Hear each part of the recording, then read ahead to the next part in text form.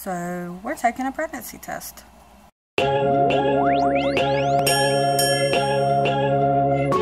going to be taking a pregnancy test. I did the test first, and while it's doing its look why I'm testing.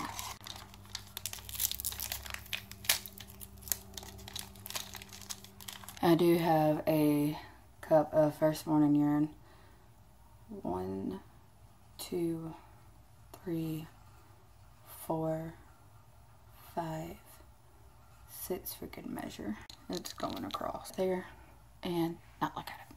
So the reason I'm testing is because a couple weeks back I had a really sharp pain on my left side, and I have PCOS. Because of the pain I was having and everything like that, I called my OB to see like exactly what was going on, because they can tell me over the phone. So I called them, and my doctor told me that it sounded like I was having full-blown ovulation. Not thinking about it, me and Michael did the deed the day before. I called the doctor, and then the day after. And my tubes being tied and everything, we're not trying to have a baby. After all that, a couple of days later, that's when the cyst started erupting on my ovaries, and I had, well, only on that left ovary, and I had 3 rupture. They hurt like hell. Because of that, Sunday I decided to take a pregnancy test, and that's the results of that one.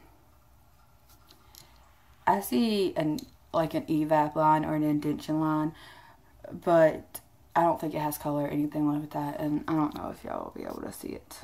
My period's not due until the 15th, and the day is the 5th. I mean, if I am pregnant, it's really early to find out. And if my period don't happen on the 15th, then I'll just take another.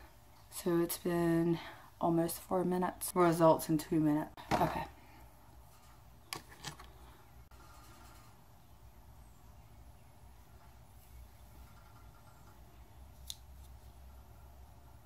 I'm gonna go with negative.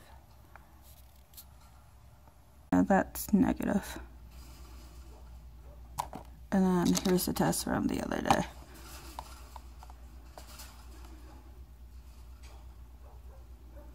If my period don't start 15th or 16th, then I'll retest. But I'm about 99% sure that I was just having some weird ass issues with my tubes, which is what I have pretty much every month anyway.